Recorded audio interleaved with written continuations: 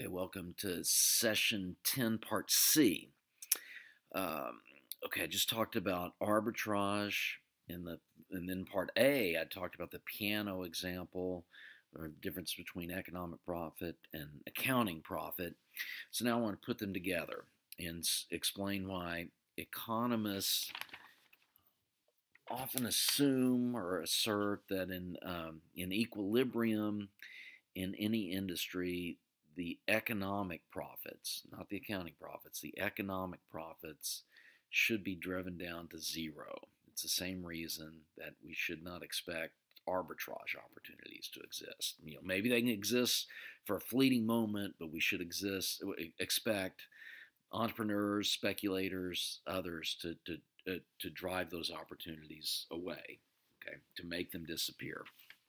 Okay, so here's one way to explain that. Um, so if we go back to the piano teaching example, so as we have a case in some town to do piano lessons, say lots of different uh, piano lesson businesses face these same revenues and costs that you can get. Revenue of $5,000 per month. Meanwhile, it costs to rent a studio or office to have the lessons is $2,000 a month, and then to pay a piano teacher, it costs $2,500 per month. The idea, so in this case, we would say that the economic profit is 5,000 minus 2,000 minus 2,500 equals $500. There's an economic profit in this case. What would happen? Well, in general, typical standard economic thinking is that it's like an arbitrage opportunity. Another person can open up a business, and basically it's like for free, get an extra $500 per month as profit. Someone could open up such a business, and we believe that once people start doing that, they will drive down the price of piano lessons such that before you're getting $5,000 in revenue, you put a few more piano lesson businesses in this town that's going to drive down the price of piano lessons a little bit less. And eventually, enough people enter the businesses, that revenue is going to drop down to the $4,500 that the costs are. People are going to continue entering the business until that revenue drops to that. Once it drops below that, people will say, no, now I'm going to get out of the business. So the only possible steady state equilibrium would be 4,500. So I said other businesses could enter. Not only that, another way to think about this is that in this hypothetical example, say I'm the owner of this business, and I've paid a teacher $2,500 in wages. Well, alternatively, that teacher might want to quit and become an entrepreneur. That teacher could say, look, to open up a business, a piano lessons business, all you got to do is pay $2,000 in rent. You can get $5,000 in revenue. I could get an accounting profit of $3,000. That's higher than my $2,500 wage. I'd be better off starting such a business. So enough piano teachers start thinking this way, they also would be one of the ones who could enter the business and become a new entrepreneur, a new owner of such a business. And once we believe the standard economic thinking is that once enough people enter it, the economic profits will be driven down to zero. This is competition. Okay. Now,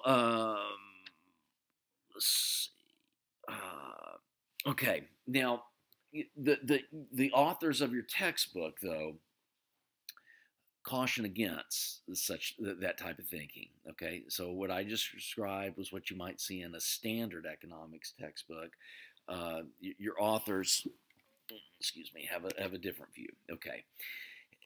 Here's the idea that I think the authors of your textbook would say, that that profits in an industry are something like an example, if you had a bottle of honey, and so here I have this clipboard. Suppose this is a table, okay? Imagine this is a table. I have a bottle of honey, one of these squirt bottles, and I start squirting the honey onto the table, okay? The honey starts off with a mound. It looks like a little pyramid type shape, okay, if I squirt it fast enough, okay? Those are like economic profits. They can exist for a short time, okay? But eventually, if I stop squirting the bottle, that mound is going to fall down and it's going to flatten out to the table, okay? That's the way a lot of people, a lot of economists look at these profits. That, yeah, in the short term, can be an arbitrage situation. Yeah, there can be economic profits for the short term, but eventually they wither away, and it's like honey getting to the level of the table. Okay, they exist in the short term, but the steady state is that no, they don't exist. Everything is flat and level. I think the authors of your textbook would in a sense agree with that, but they would say, look, but there's so many opportunities for innovation that it's as if that honey bottle is infinitely big, that these sources of innovation keep coming and coming and coming. So even though you may have industry A, that the innovations run out and the profits eventually go to zero, before that happens, there will be some innovation in industry B that will have these profits. And before the innovations in A completely run down, there will be innovations in B that give economic profits. And before the innovations in B run out, so that there's no profits in B, there'll be a C and there's always an industry where there's economic profits.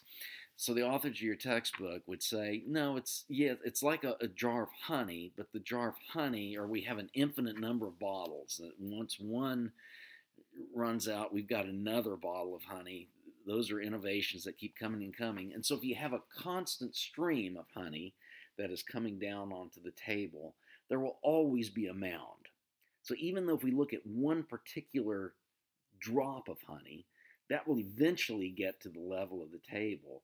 But if there's an infinite number of new drops coming, we'll always see a little mound. I think that would be a way to reconcile the way the authors of your textbook see it versus the way kind of the standard economic thinking is. Okay, so they would say that the authors of your textbook say that we would see positive profits greater than zero in the typical industry, whereas standard economic thinking would say no, we shouldn't. Okay, so that is the point about economic profits, whether they in equilibrium should be zero or not.